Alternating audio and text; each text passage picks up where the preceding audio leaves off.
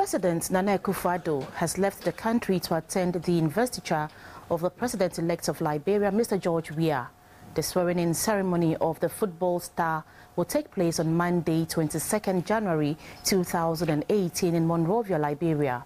He was accompanied by the Minister for Foreign Affairs, Ms. Shirley Ayoko-Botwe, the Minister for Finance, Mr. Ken Ofori-Atta, Minister for National Security, Mr. Albert Kandapa, and officials from the presidency. Liberia became a republic in 1847, and it is regarded as the longest republic in Africa. However, the country was plunged into long-running battle from 1990 when Master Sergeant Doe's government was overthrown.